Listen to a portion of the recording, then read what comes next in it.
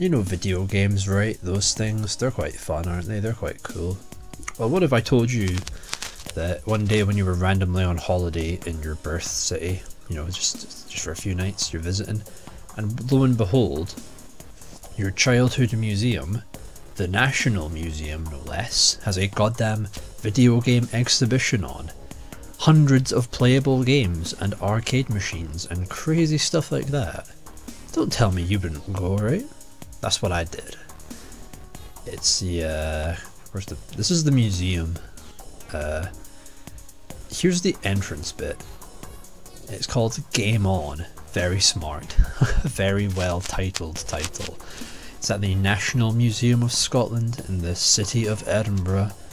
For some reason, apparently it's the world's largest interactive video game museum, which basically just means we're sort of a museum for video games, but we're mostly just, you bring your kids here to give them something to play with.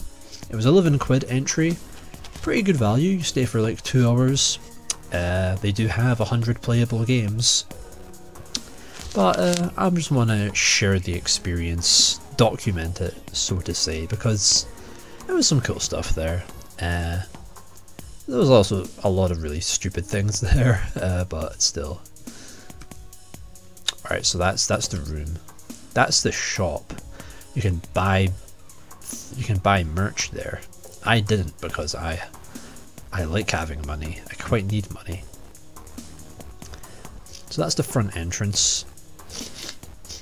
Yeah, so it was basically just a huge room full of video games, sort of half museum, but mostly just interactive with some little like you just interact with the displays and the games, and there's some little occasional bits of information. Nothing too crazy, you know, but so let's see, we got Pong. We got like the original 70s Pong was over here, some like old computer, kind of really early looking arcade game.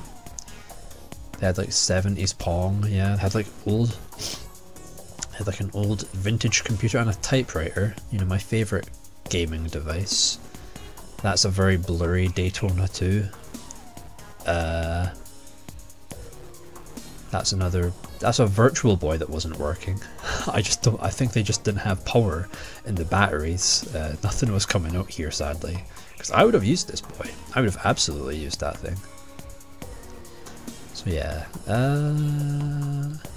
there's just all the things, the factoids. Oh, they had Puck-Man. Yeah, look, it says Puck-Man before they changed it to Pac-Man. It's pretty funny. I didn't actually know they manufactured any that said Puck-Man, but yeah.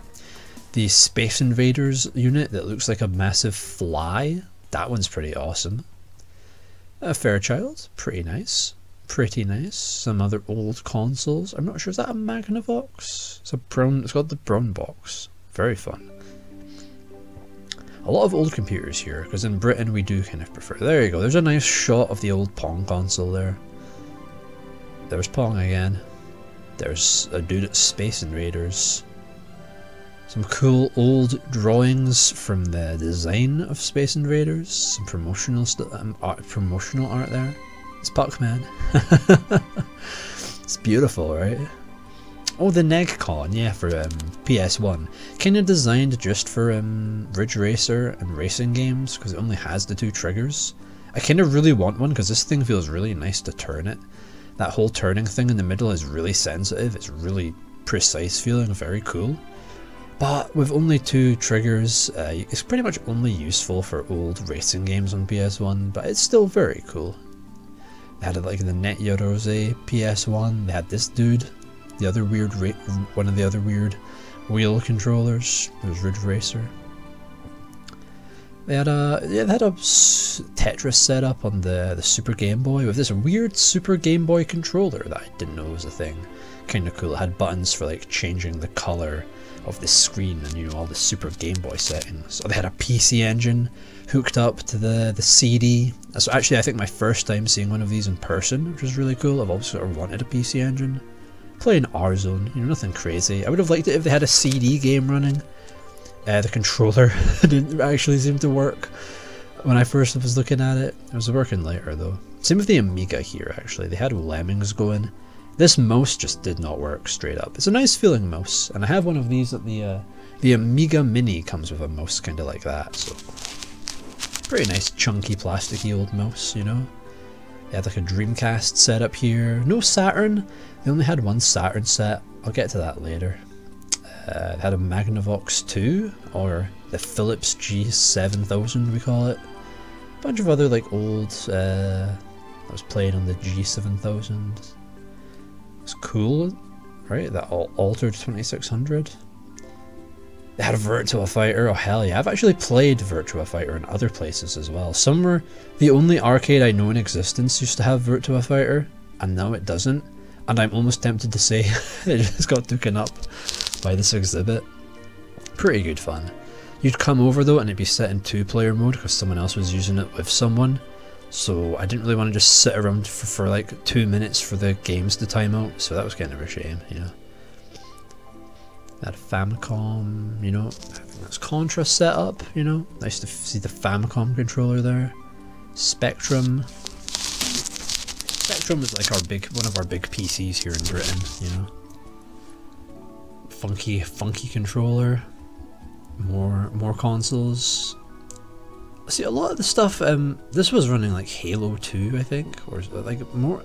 There were so many modern games in this exhibit. I'll get to it in a while. The Commodore, I don't remember what it was running, but nothing too exciting. The displays are nice. Their glass cabinets did look really classy, you know, in such a dark room. There's a nice shot of Daytona too.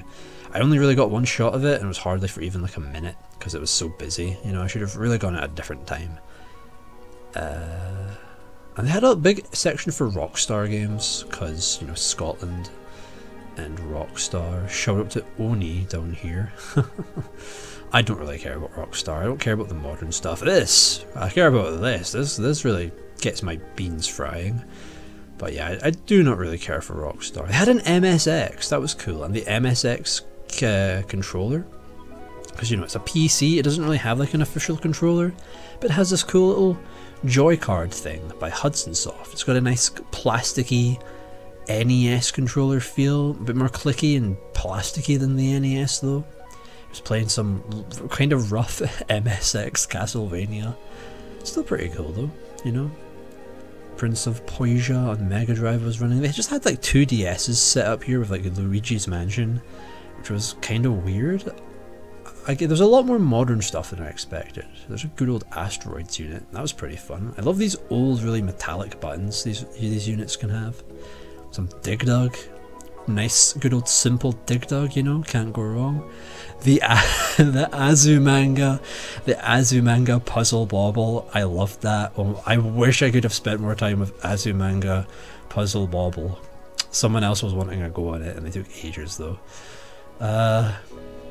Galaxian, not bad. I don't think I actually played that one. Missile Command. Missile Command was cool because you played with a huge trackball and these metal controllers, like you're actually using like military equipment.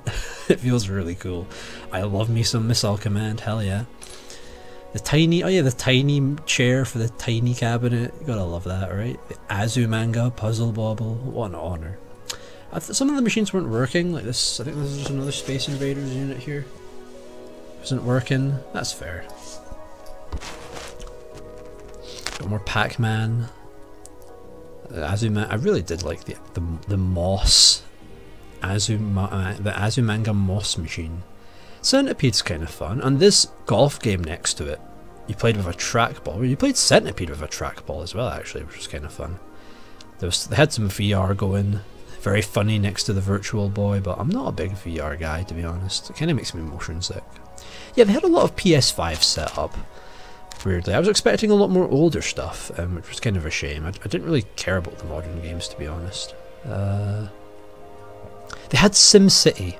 They had goddamn SimCity on Super Nintendo set up here. Like, who is going to play SimCity in like a public area?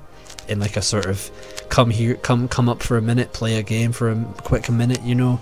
SimCity is a game you don't really play like that, right? So it's kind of a weird choice. True. Yeah, they had a lot of like PS4, just PS4, PS5 games, a lot of PCs set up, which wasn't really too interesting. That nice Virtua Fighter setup though. That trackball golf game, that was really good fun actually. Playing golf Yeah, you like roll the trackball to hit the golf ball. Very fun.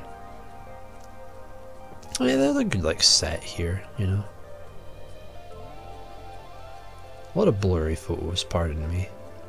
Oh, this was cool, this shmup. It just has like a really unassuming cabinet, but like a really high octane shmup. And the Tron game, that Tron game went hard, dude. Yeah, it had Gravity Rush on PS4 here. They had a whole display of Angry Birds merch, which why? Why is that there? That's dumb. They had Pitfall going. They had like lights above the displays to sort of show you what was there, which is kind of cool. In my opinion, adventure games, and like they had text-based stuff, slow-paced games have no place in like an arcade setting, especially when it's like a public area and you're all grappling for the controls, you know, you're all waiting for your turn. Half of the games, the problem with this place was that there was some games like this that no one ever played. First time getting to use one of these, very fun. Felt very weird to control something like a top-down racer with like a paddle controller, but it actually controlled really sleek. It was really nice. But the problem was, like, people will stand at one game because one game is famous and cool and eye-catching, and there's just games that people just don't care about and don't bother playing, you know. Here's some cool art, I guess, from Game Freak. Cool. Oh, this is some actual this is some actual like official. You can see it's a proper illustration of like Sonic's redesign. That was so cool, dude. I flipped when I saw that. I'm pretty sure this is the actual drawing as well. It's awesome. Yeah, courtesy of Sonic Team Stroke Sega. Naoto Oshima. So you're seeing the man himself. This was the classic to Adventure Sonic. That was awesome seeing that, the actual sketch, dude. That was really cool. And they just had Sonic 1 on Mega Collection going for some reason. Of all things to put on GameCube, you didn't put this on Mega Drive? Like, I don't get that. Why didn't you have this running on Mega Drive if you wanted to show off Sonic, you know? And again, Tomb Raider, no one cared, no one was going to play Tomb Raider. A few people were coming by to it, but it was always free. You had some cool Lara Croft merch there, nice. You have some modern game. This was cool, this was like accessible controllers. Very fun. Look at these, these are crazy. For like people who can't actually use like a regular game controller. These things are really cool. I tried giving it a go and I was like, I have no idea what I meant to do really. Because I couldn't work out what was used to control like movement and stuff. But these are so cool, man. Imagine playing rhythm games on this boyo. That'd be awesome. Yeah, like, there was just games that people weren't interested. Like, why is Final Fantasy VII here? I get the historical value, but this is not the place to play Final Fantasy VII. You know, it's like it's an interactive museum venue. It's like that makes no sense here because it's something you sit down and play for a long time. It's not just like an arcadey pick up and have a quick go kind of thing. And a lot of these games as well were like indie games, like modern indie, which is fair. A lot of them were locally made, as in, you know, made in Scotland, so I get why you'd show them off, but I'll be honest, I don't think anyone would come to see something like that. These were always free, these were all the modern indie stuff, and hardly anyone was ever here. You know, the way they set it up is really badly balanced, I think, because no one's going to play those things. You just had Splatoon on Wii U, so I guess if you've never held a Wii U gamepad, there you go. They had like some multiplayer. The multiplayer setup was kind of fun. They had Smash Bros going here, GameCube. They had some FPS here. They had 4 screens dedicated to that. They had like 6 Saturn controllers and Bomberman, and no one was playing it. It was tragic. I stood there for like 5 minutes waiting for someone to come over to play Saturn Bomberman with me, but no one did. Yeah, first time actually holding one of these Model 2 controllers, right? A Mark II, I want to say, or the Mark 1 Saturn controllers. They feel good. They had like modern Street Fighter and 360, a lot of 360 and PS4 stuff. They had Dreamcast here, which was very nice to see Dreamcast. Fighting, you see, this works. In this setting, a fighting game you pick up and play quickly, that's perfect for a setting like this, you know, but what is it? This is that NES fighting game, right? I forget what it's called. Yeah, like, I don't even know what this game is, bruh. Like, who's gonna sit there and play like some sort of long, slow puzzle platformer in a setting like this, right? Unless it's on some crazy console or a crazy controller. Like these track and field controllers for NES track and field. They felt awesome. They were so spring-loaded, dude. They felt amazing. Yeah, no, I don't think I saw a single person touch this football game here. You know, it was such a waste of one of the display cases. Because not having display cases that no one's going to means that there's just going to be more people going to the ones that are really, really busy, you know. And that just kind of makes it, that just means that people who come here to really play, like, I really wanted to play Daytona 2, and I barely got to, because it was just, there was always kids there, and always other people, and I'm just there on my own, so I don't want to be an asshole man-child who just, you know, interrupts a family having a day out, you know. It was really not a great space for that, I think. I mean, Monkey Ball. Okay, Monkey Ball on GameCube, kinda nice. Again, Vip Ribbon, awesome game, absolutely worth playing. But the thing is that it's a very esoteric game. You need to sit there and you need to pay attention to the how to play, so you know what to press and how that rhythm game works. So again, I don't think this works in a setting like this. Same with this game. This one wasn't even working, the one hooked up to the PC. Yeah, they had like just like a Game Boy Advance just hooked up. They had a weird bunch of like cool old like handheld arcade LCD things. They were kind of cool, you know. I liked these. These were cool. This was cool to see. I wish they had these set up, dude. But why wasn't there a Vita set out? Look at all these stuff. This is awesome. This is proper vintage handheld stuff. Tiger games, dude. They only had like one of these set out and one of these, and that was all you got to interact with for the old LCD stuff. Look, they got a Lynx and a Game Gear. Why weren't these set out somewhere, dude? You know. Yeah, look, DS, GBA, GBA. It's not that interesting. I don't think. I don't know who's gonna come here to sit down and try and play like Luigi's Mansion in this setting. It doesn't work in this setting, you know. Some weird big mouse controller. I don't know what this is from some weird PC game. It was kind of interesting looking, kind of a fun little puzzle platformer thing. They had a U-Draw. They had a goddamn U-Draw tablet set up, and the weird Atari keyboard controller. I had no idea how this game worked, but it was kind of interesting at least. Yeah, bro, U-Draw. For real, just U-Draw. That thing is worth like nothing, but it's here set up alongside like actual valuable collectibles, like you know, like the PC Engine CD. And of course, they had a section on Minecraft, and Minecraft was playable here as well, because, you know, nothing against Minecraft, but I can play Minecraft at home. See, this was cool. I've never used one of these old sit-down arcade table things. It was running like a Space Invaders. You like sit there. You just have a little dial under the table, and the buttons are like under the table, so it doesn't even look like you're playing a game. It's really comfy. You really just get to relax, and sort of, it looks slightly suspicious, but pretty good, honestly. Yeah, they had like a bloody NES adventure game set up. Now, getting to use the Dogbone controller was unique. That was fun, but this... Why was this here? Was it some Scottish guy who made the game? Cool, I mean, that's great and all, but I don't care about the fact it's Scottish. I care about playing weird, fun, old games, and this is just some like awkward, old point-and-click NES game, and no one played it, because no one wants to play an NES game in like a sort of interactive arcade setting, right? Oh god, they had Beatles Rock Band, of course. They had another Rock Band set up as well, I think. They had Just Dance. You see Just Dance there as well. They had E.T. I respect the E.T. repping, because I quite like E.T. and I like that they had little like museum display buttons to like correspond to the consoles face button things. I respect the E.T. repping, I'm not gonna lie. They had Parappa the Rapper. That was kind of fun. They had Rez as well. I think I'll get to that later. There's the Guitar Hero. They had Dragon's Lair concept art. That's pretty cool, right? They had the Wii version go in. The only version you can probably play, I would assume.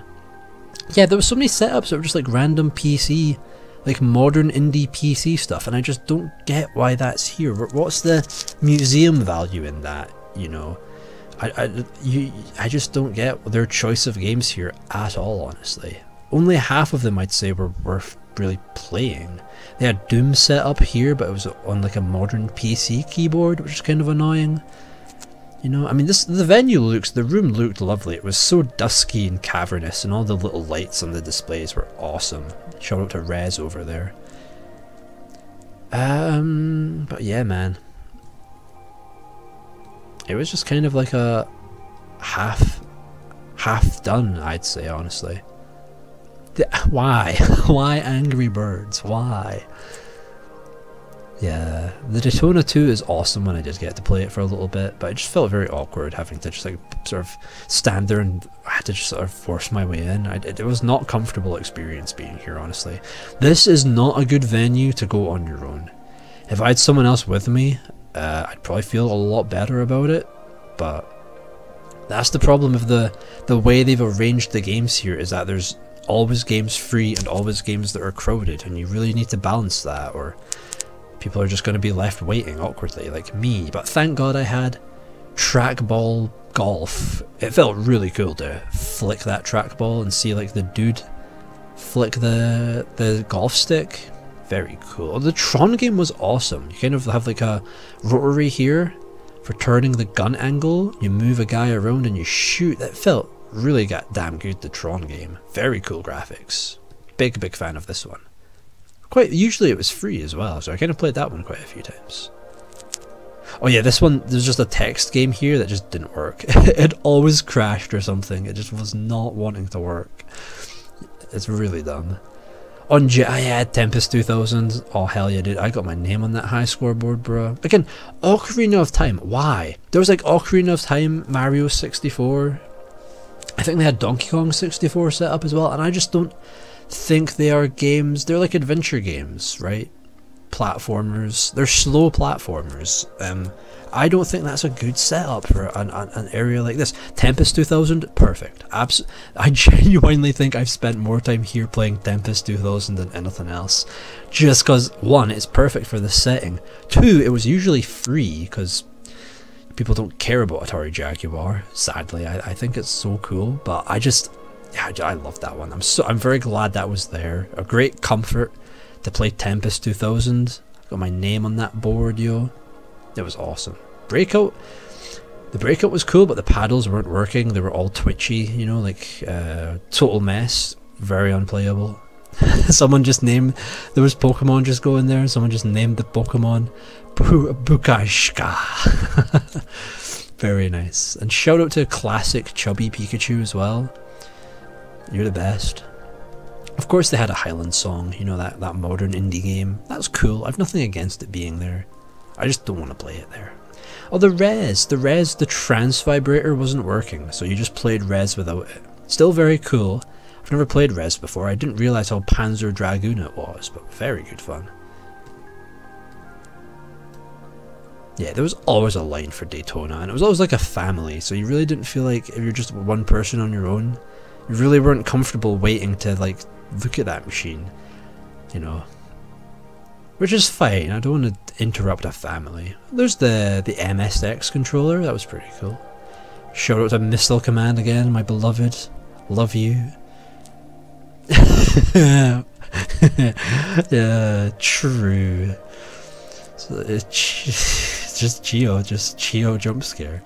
It felt nice. It was a nice build. Nice. Honestly, probably my I would have probably spent more time playing Azumanga Puzzle Bobble. It was great fun. I do love Puzzle Bobble. I do love Azumanga.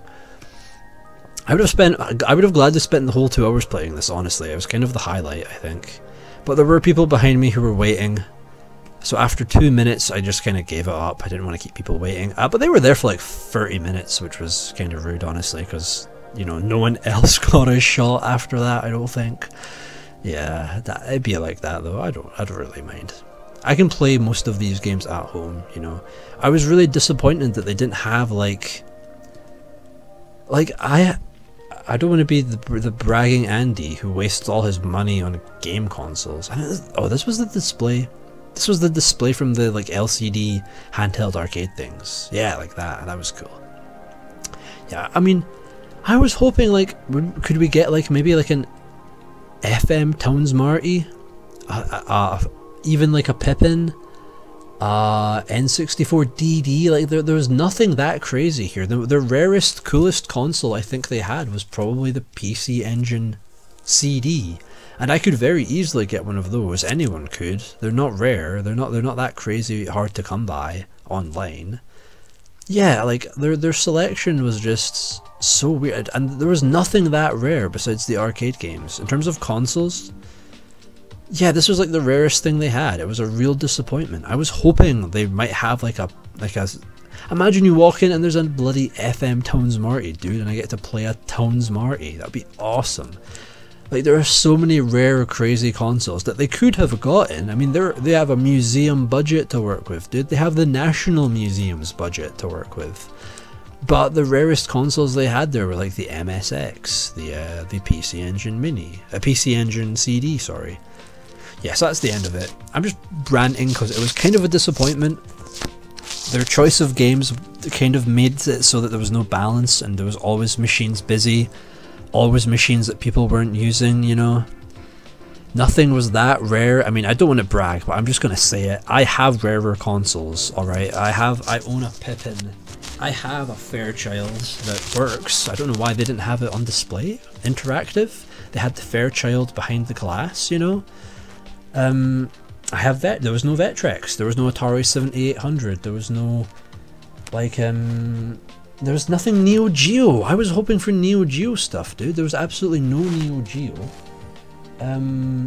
Barely anything on like the ColecoVision. There was no Coleco or Intellivision.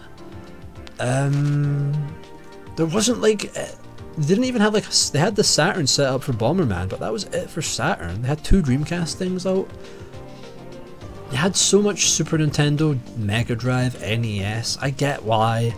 You know, but it's not what, it's not, I don't think that's museum quality. That's not museum worthy. Museum worthy would be like a Pippin, or a FM Towns Marty, or Atari Jaguar CD. That's extreme. All those things are very museum worthy.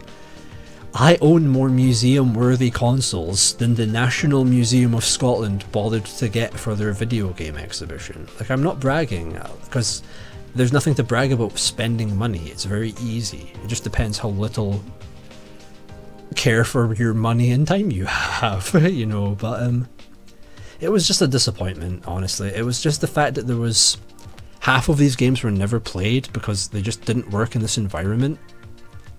They just didn't make sense having as like a quick pick up and play kind of experience. So everyone was playing the same things. Coming on your own, which I was on my own, it made it very awkward. It made it feel like I couldn't really play anything without just finding what was quiet and not being used by anyone. Yeah, it just, I would have done so much different if I had, if it was me, you know. I feel like this was set up by people who aren't as obsessed with weird old consoles as I am. This is the historical side and what's relevant and what's important, but what's also a failure and what's also overlooked is also the history, and that needs preservation, and there should be a place where people can experience that. I was just hoping for, like, to play a console I've never played or will never get to play. I'll probably never get to play an FM Towns Marty, and I was really hoping maybe they'll have one. It's possible, right? It's a museum. It's the biggest interactive video game display in the world, they're claiming. Whatever that means, on whatever technicality they're going on, but I just thought it was really disappointing, honestly. Yeah. Their arcade machines, most of them are the old 80s stuff, like your Dig Dugs, your classics, right? Your Dig Dugs, Centipedes, Galagas. But any barcade, any NQ64 is going to have those. You know, they're not that interesting. They're just so many weird choices in this exhibit, honestly. It was cool, the atmosphere was lovely. What I did get to play, I did have a lot of fun with. But there was a lot of downtime, there was a lot of time just looking around for, well, what can I do now? Because all the things that are cool and I'm interested in are taken up because half the machines are just running like SimCity or some modern indie game that people don't really come to a museum to check out, you know? The arcade games were kind of too close together as well. There wasn't really space to walk around that area. All the modern games just weren't interesting. That wasn't what I was coming for, you know. Some of the things weren't working. They had like weird choices where we'll play Sonic 1 via GameCube on Mega Collection and not on a Mega Drive. They just had a weird mix of, this isn't historical enough and obscure enough and as much of a relic to be interesting, and it's also just not, you've just not gone in for the fun stuff enough to make it worth playing everything, you know. It was just a mess, honestly. I loved it, and I'm criticizing it because I love the concept and I want to see this done better because it's so cool. It's such a cool atmosphere. Look at this. You walk in and there's a row of consoles running all kinds of games of a huge variety. All these lights up top and the darkness of it. Oh, it's so atmospheric. It's beautiful in there. But the choices, the variety is good, but you need to choose something that fits that variety and set it up in a way that allows it, that makes it appealing to play, you know. I didn't actually read these because I was kind of pressed for time and just wanted to play stuff, and I was going frantic and foaming at the mouth. That's why I just photographed all these so I can just read them whenever, you know. Call me obsessive, I prefer archivist, it sounds nicer. But yeah, it was fun, I had a good time. It's worth the 11 quid if anyone goes to Edinburgh in the next few months. It is in the National Museum of Scotland, quite easy to find, right in the centre of town. Free entry to the museum itself, I mean it's my favourite museum, I love it there, and only 11 quid. If you buy the membership to the museum, which is only £33, one-time payment, £55 I think actually, you can bring another person along and get to visit as many times as you want. And I might do that, because I really want to come back here when it's later on and they open it up for adults only in like the evenings, because that would be perfect, dude, because then I'd actually get to finally like use the Daytona cabinet, which I really wanted to do. It looked so good. Yeah, it was good. I'm glad I went there, I'm glad I supported them, I'm glad they got my money, because I've never actually donated to this museum that I've been going to for years of my life, so that felt good. But yeah, there's just so much I would do differently. But if I came at a different time, I would surely enjoy it more, just because the good games would be free. It's just the fact that they shouldn't have designed it to allow for there to be queues for the quote-unquote good games. I don't mean good games, I mean games that are appealing to play in this situation, in this scenario, in this place, you know.